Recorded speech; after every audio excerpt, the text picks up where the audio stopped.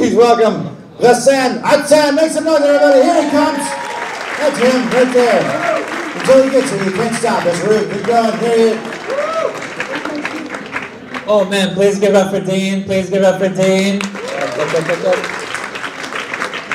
I've been living in Harlem for most of my life. You see a lot of interesting things in Harlem, right?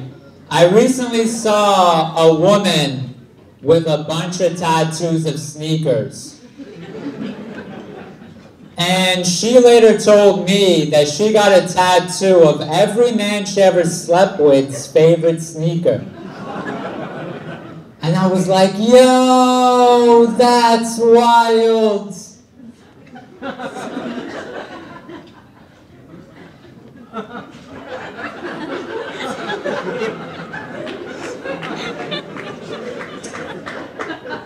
You had sex with a dude who wears Skechers. Oh my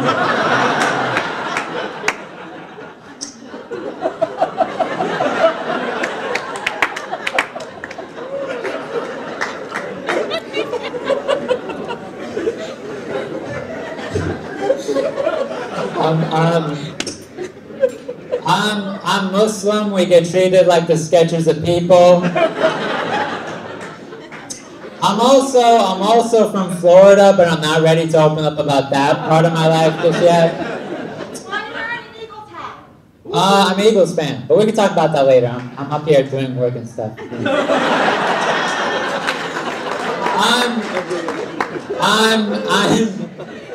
I'm actually 50% Palestinian and another 50% Palestinian. I don't feel comfortable saying 100% yet. It's extremely hard being Palestinian in New York because you don't get to enjoy bodegas like other people do. Because I don't know why, but for some reason, every time I walk into a bodega, the employee who's there just leaves because he thinks I'm there to replace him for the night shift. And you would think with like the whole Palestinian-Israeli conflict that the opposite wouldn't happen with Jewish people. No, no. Every time Jewish people see my nose, they get excited and you know.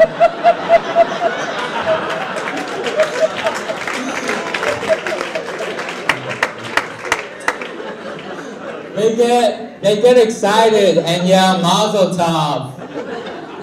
And I say Salamu Alaikum. Which means hello in bodega.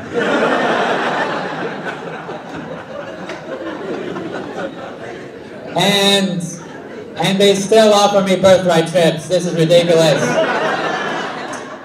I think Jewish people like me because I'm allergic to hummus. A Palestinian who's allergic to hummus. My dad told my 7-year-old uncle that I was allergic to it, and my 7-year-old uncle said shu malo. Which loosely translated in Arabic is my 7-year-old uncle saying, how are we going to get him out of the family? I feel like my family doesn't love me because I'm allergic to it. Like one day I'm going to come home and they're going to replace me with a Syrian refugee. You know, like when they switched moms on Fresh Prince, but they never addressed it.